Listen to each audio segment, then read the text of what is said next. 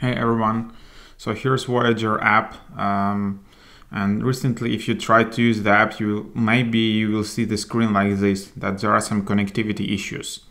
Please check the device's network settings or try again later. Therefore, like a lot of people are searching that Voyager app is down and you can't do anything. So I did some quick research to give you an insight.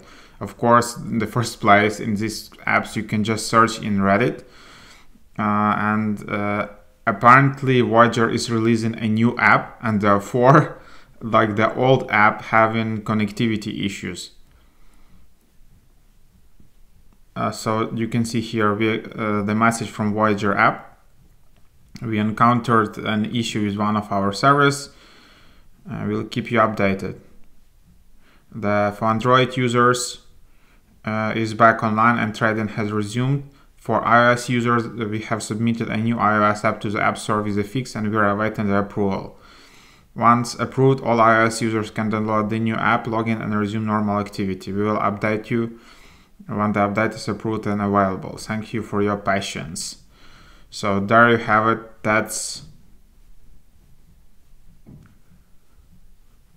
I don't think this new app was still approved. So I think on iOS, there will be still the issue with connectivity on Voyager app.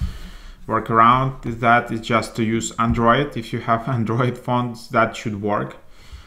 Other than that, and then you have here that people are replying that this app is really good to buy coins and hold. If you are trying to sell a bind during volatile times, you will miss it. And then people just like, it's trash, it's annoying as hell.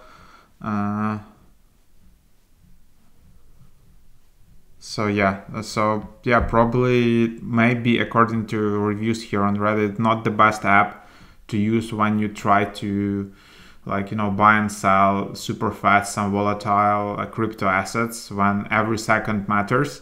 So probably don't use Voyager. On the positive side, on Voyager you can find a lot of niche crypto assets, much more than on Coinbase or Coinbase Pro. So you can buy Dogecoin, for example, on Voyager, but seems it's not that stable app.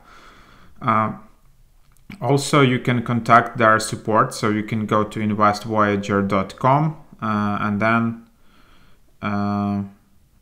there is an option to get a support.